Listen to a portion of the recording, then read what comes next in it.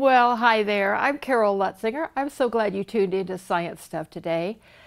And I remember several programs back, I told you that one of these days we would do an activity about recycling, because I know Brownsville ISD is working hard to do recycling, and the city of Brownsville has also begun an experiment, a science experiment, to see if Brownsville people would really support curbside recycling. So you may see some houses that have a red trash can in front of their house, and that's their recycling container. Not everything can be recycled, and there's recycling and there's recycling. And yes, there is a difference. So we're going to talk about that.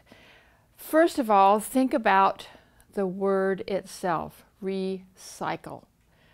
And a cycle is something that moves in a circle. You may ride a bicycle, which means it has two wheels. You may have somebody who rides a motorcycle that has two wheels. You may have a little brother or sister who rides a tricycle with three wheels. But cycle just means it goes in a circle. It's like the seasons. We don't get new seasons every year. We go through the same 4 seasons. Spring, summer, fall, and winter. Spring, summer, fall, and winter. It goes, we have day and night cycle. We have phases of the moon cycle. You have cycles at the school cafeteria too, don't you? With the cycle goes through the week, and you get this Monday, Tuesday, Wednesday, Thursday, Friday, and later on it shows back up again. Cycles are important. Recycling means using something again. And you may have noticed that when we do these programs, I bring things from home. I don't go to the store and buy new things every time. I recycle those utensils and I work with them here, and you do that. Your mom doesn't buy a new measuring cup every time she needs to measure something. So I have my bag of stuff, and you never know what's going to be in the bag. I have something very strange here that's going to be part of another program that we're waiting to get permission to do. But this is a recycled container as well, and I'm going to let you think about what this is going to be. There is a fluffy piece of cotton here stuck in a hole. There is twine wrapped around the edges of the container so that I can hang it somewhere, and the only thing that's in here right now is air. So what in the world are we going to use this for? You'll find out later in the program. I have a keyboard. It died on my computer last week and I had to go buy a new one. But I am going to recycle it. I'm going to take it and drop it off so that the plastic can be melted down and used again. There are metals in here that can be melted down and used maybe to make another computer, or maybe a pair of glasses frames. I don't know about this. I just thought this was cool because it could be something that you would make a diorama with. You could draw pictures on this. You could make a sign to hang on your wall. I don't know what it could be used for, but it's pretty, it's white, it's not marked on, and I could do just about anything I wanted to do with this. So we're going to set that here. Does it remind you of a science fair project board? It did me. So I'm going to set this aside and see what's in the bag. The wrapper from my newspaper so that it didn't get wet in the rain, and an article from the newspaper has got something to do with this container. So this is plastic, and remember, plastic is made with oil. It was a liquid, now it is a solid. It is translucent, it lets light pass through it, it reflects light. Plastic, lots of plastic. This little container, I forget what was in it, but I thought it looked like something real. Oh, I know, it was the top on the water bottles. I thought this looked kind of like a space habitat. You know, Brownsville is the site for SpaceX, and SpaceX is busy building rockets and testing engines because Mr. Musk hopes to send human beings to Mars. And when we do, because I'm sure that eventually we will send somebody there, although it's going to be a terribly dangerous, dangerous mission. It will be something, because right now, with the travel we have, it takes 7 months to get to Mars and 7 months to get back. And you'd have to stay on Mars a year before it was in the right place for you to even come home again. So I'm looking at all of this transparent plastic stuff because I think I could have fun building a Mars habitat. You know, check the trash before it gets trash and see what you could do. And we're going to take a look at many different things here today. This one, you know, these plastic packaging had to be designed because it was easier to keep things on the shelf, but it also kind of cut down on shoplifting because people sometimes forget that they have to pay for stuff and they take it on purpose. If anybody ever tries to get you to take something at a store without paying for it, tell them, no, you don't do that, because it gets you in big trouble. More plastic. I have lots of plastic recycle stuff in here. And remember, it's all made out of oil. So if you think it's only used for making gasoline or oil to lubricate your car, nope, it's for a lot of other different things. More plastic. More plastic. Now, when you take your things to the recycling center, they sort it out from the metal things and the plastic things. And I have a lot of stuff in here, and I guess the rest of this is not recycling. It's stuff that we're going to use in another program. Let's see. Yep, here's some more little things to do that might make our habitat really cool. Now, the fun thing about this, it's whatever you want it to be. And it's your imagination that makes it happen. Oh, here's another one. And another. I mean, you see, all of this stuff could go in the trash, in the landfill. When the garbage truck comes by your house and empties that garbage into the big truck drives out by the port. And there used to be a huge hole in the ground out there.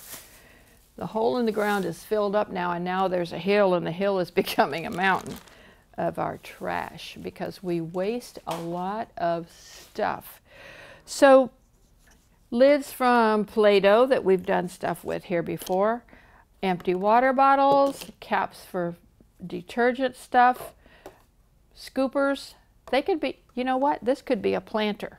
You could start your little plant seeds in there. I want you to look around at this stuff, these plastic covers. All of this could be a habitat. So if I said, okay, this is where my people are going to live, this is going to be their water tank. Oh, let's see, this is going to be this is where they're going to grow their food to eat, because if you go to Mars, you're going to have to grow your own food. There's no way to take food for 2 years in a spaceship. Just no way. So you're going to have to eat a pill, which that wouldn't be good, or grow their own stuff. So we're going to say, this is my greenhouse, and I have to have a way to get there. So here's my tunnel, and it goes to my greenhouse. And maybe this could be my connector to go home. Your imagination is what you need to go by. And your imagination and my imagination are not going to be the same. So having some glue or some tape, or, you know, this could be my I don't know, what could this be? What do you think? And an antenna on the top well, let's get some tape and see if we can make it stay up there. When my son was little, Star Wars was out. It was the very first Star Wars. He's 51 now. So Star Wars has been out a long time.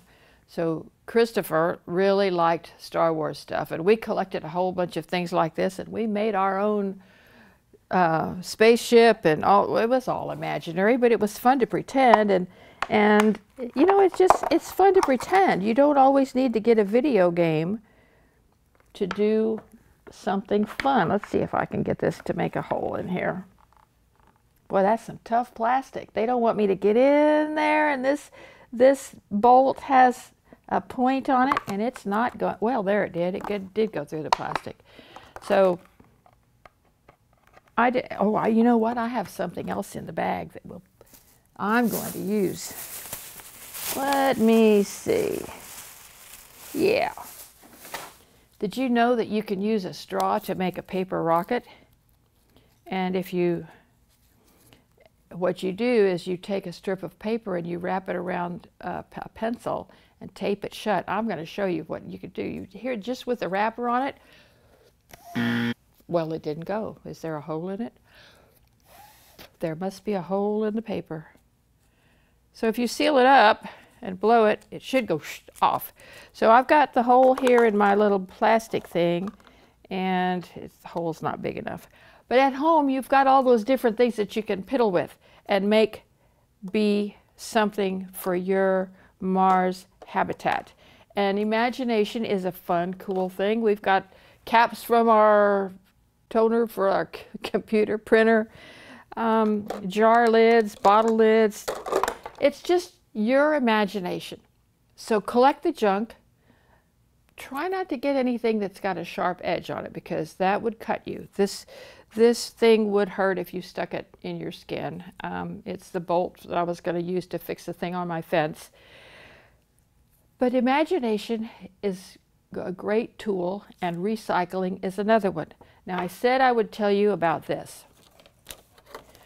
One of the things that NASA did over the years was take spiders into space to see if they could spin webs. And we're going to do a program about that as soon as I can get permission from a book people about using something in their book.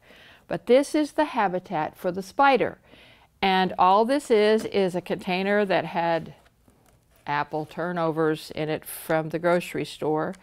And I melted holes here in the corner, and I ran this twine through there so that I could hang it up. And the spider, when I catch the spider, I have to catch the spider first.